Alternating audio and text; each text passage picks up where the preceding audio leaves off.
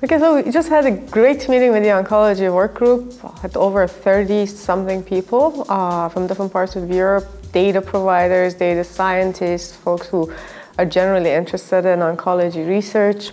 It was more of an informal meeting, starting with an intro and an update on the current state of the oncology module.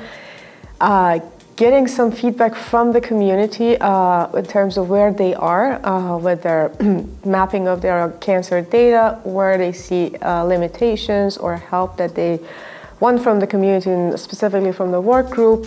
There was a lot of good discussion about some of the current limitations, how we can deal, for example, with the genomic vocabulary, and how as a community we can work together.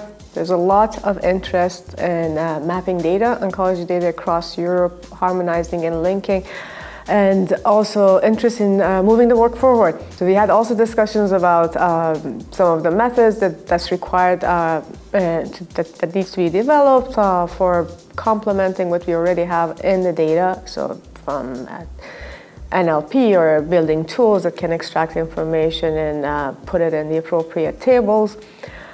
And we finished with a shared goal to work to help with each other to move this forward and start doing some use cases with some of the available data and work with others who are in their process, getting help from the other European partners to have data ready for more observational research, observational oncology research.